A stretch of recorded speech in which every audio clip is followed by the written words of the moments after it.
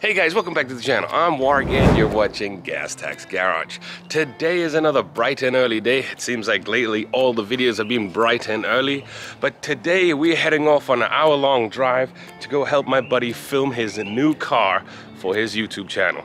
If you haven't checked him out, his name is Xtalgic, link down below, but he just picked himself up a black Corvette Z06.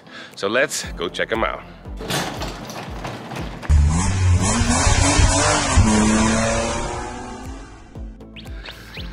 Alrighty guys, we are finally here. A nice hour-long drive this morning, beautiful weather. There is Elia's brand new Corvette. Well, brand new to him, it looks stunning. Yeah, he's doing all his fancy B-roll. Me, I'm just gonna do a little bit of B-roll because I don't know how to do it as well as him.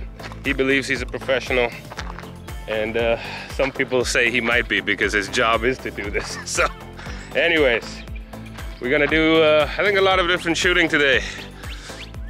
He's gonna finally use his drone and hopefully not crash it. And yeah, maybe some flybys and all the fun stuff. And I'm using a crazy gimbal, so if I'm not on camera every now and then, it's because I'm trying to use this fucking high-tech thing. But anyways, I'll catch up with you in a bit.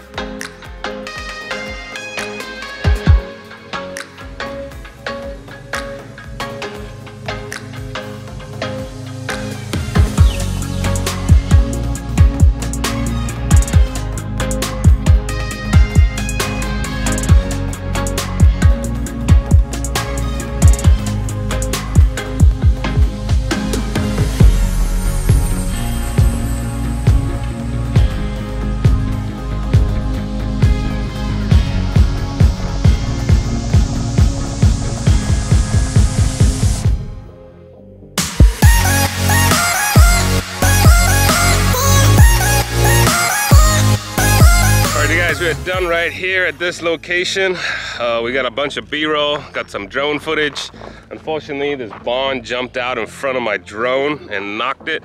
So yeah, Amazon Insurance is gonna help me out there. So if you get a drone, make sure you get that. But we're gonna hit the road, get some rolling shots, I guess, some pulls, and we'll see how they turn out. Luckily, we got two drones here because I think the next thing we need is some moving drone footage. So stick around.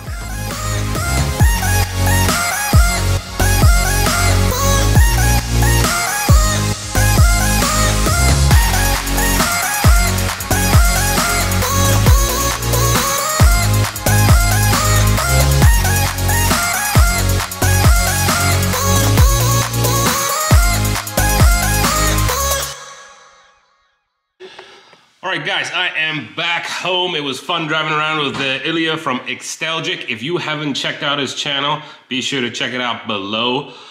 He does far more cinematic shooting than me.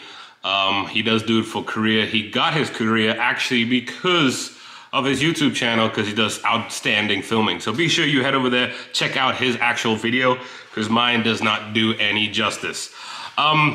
But yeah, congratulations to him. If you know anything about the Z06, or if you don't know anything about the Z06, he has a 2009. He found it with crazy 15,000-ish miles on it, maybe less. It's a 7-liter LS7, 505 horsepower beast, and 6-speed manual. You know, I've never been a Corvette guy. I've never really been interested or uninterested. I just haven't been a Corvette guy. But after he's talked to me for months about looking for this car, they are definitely the best bang for your buck when you're looking for a sports car, and it's a driver's car. Like, just feeling the 505 horsepower in your hand in the shifter is completely different to my R8. Obviously, automatic versus manual. If you're a car guy, you know there's no comparison.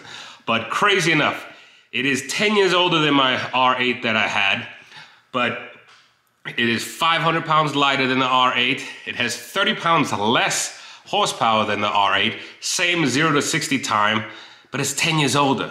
That to me is just crazy. So I would highly recommend, if you're looking at a sports car, check out the Z6 Z06s. Yeah, it's a crazy car.